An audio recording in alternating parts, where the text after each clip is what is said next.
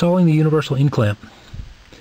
You can see that the end clamp has grooves here that are designed to slide into the rail. So by lifting the module up slightly, I can slide the clamp in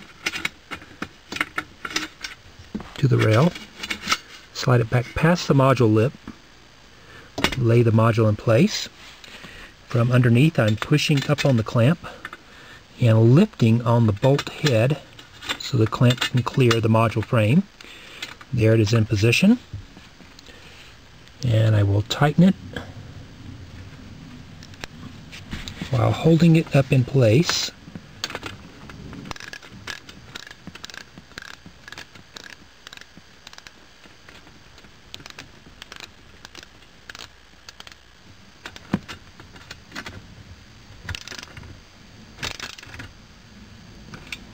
It is secure there now. Final tightening should be done to 10 foot-pounds.